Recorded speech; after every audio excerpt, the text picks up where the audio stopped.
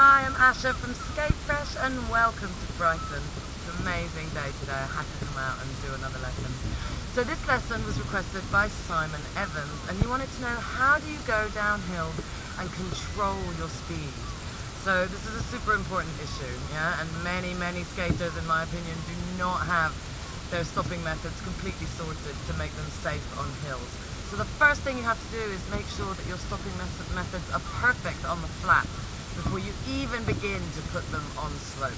So I'm going to show you my two favorite, most essential methods, and I think every skater should really try to have both of these totally nailed.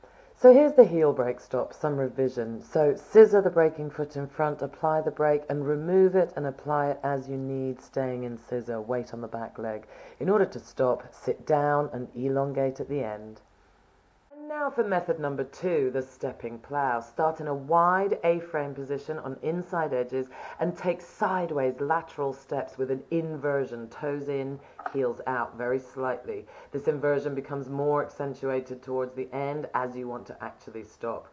So notice I'm going to increase the cadence. I'm going to take more steps per minute and more knee bend, more toes in. That's how you'll come to a stop. Notice the toes in at the end.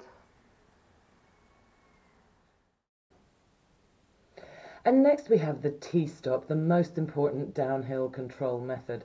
So place most of your weight on your favorite leg with a really good knee bend, and you slide the lighter leg behind you.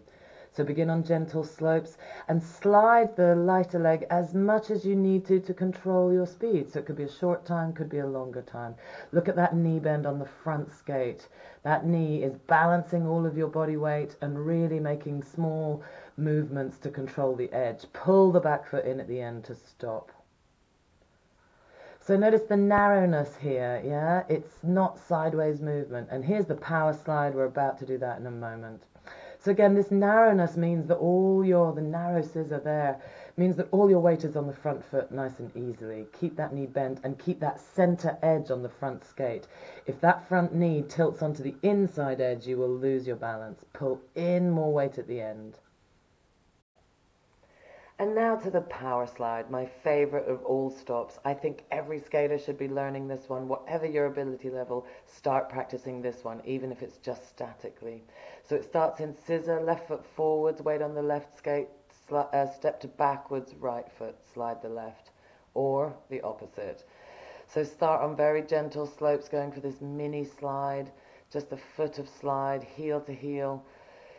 At the moment you transition, really get the belly down towards the thighs so your body makes this skate heavier. The sliding leg, if it doesn't slide, it's too heavy, which means more weight on the support leg. So really look at the knee bend in this position. Yeah, you don't really see my body, but I am leaning forwards when I transition. And you can use it in combination with the T-stop to slow down a bit and then do it at your good speed. So there you have my three favorite downhill methods: the heel brake and the T-stop to help you control. The stepping plough is a really good way to just keep your speed nice and constant. And finally, the power slide to come to a full stop, even if you're at speed. So master those three techniques separately and then begin on small hills and you'll be fine.